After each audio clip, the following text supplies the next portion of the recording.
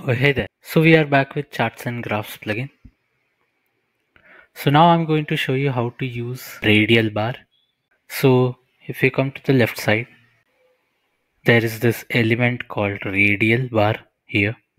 If you add it in the design, this is the element where it asks for title in the chart settings. You can give the title here.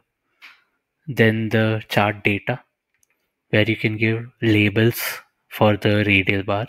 I've given two labels, category A and B, and the data for each of the labels, which is 40 and 70. So if we come to the demo, this is the radial bar where there are two categories. First is category A and category B. So category A is 40, category B is 70%, as we have given here in the series data. A is 40, B is 70%. So this is based on the percentage of the circle, how much it covers. So as respect to that, we have given the angles as well in the radial bar settings. First, the start of the angle is 0 and ending is 360. So it will be a full circle, and you can edit that based on your choice. So then comes the hollow margin.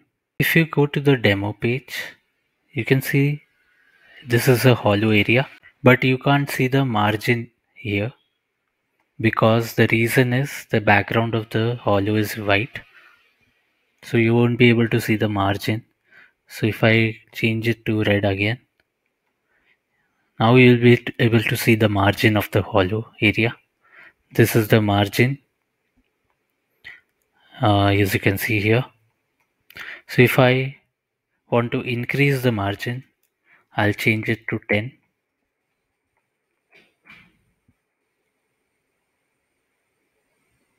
Now you can see this circle is increasing, as you can see, and the hollow part is decreasing.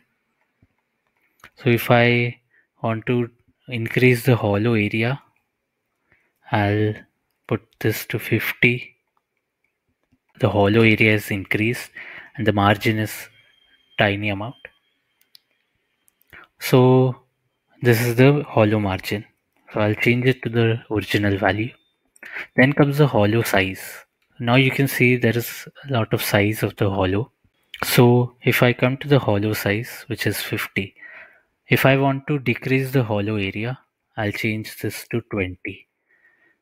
Now instead of this growing, you will see that the whole thing will go down. So now you can see the margin is as it is, but the highlighted areas increases and the hollow area also decreases. So this is the hollow size. And I'll also give the hollow background is white. So now comes the line cap. So what the line cap means is, so this is already in square. So if you come to the demo page, you can see the lines are in square ends. So if I change this to round, so if I change it to round, so it is a circular end now, or a round end as we have given here. That's the line cap. Then the track. If I click on track, you can give the track color.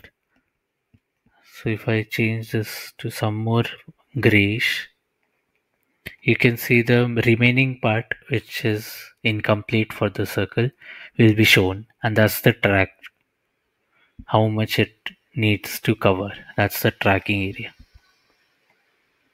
Then the fill type, you can change the colors of the circles, and then you can give the colors to the highlighted areas. You can give colors here.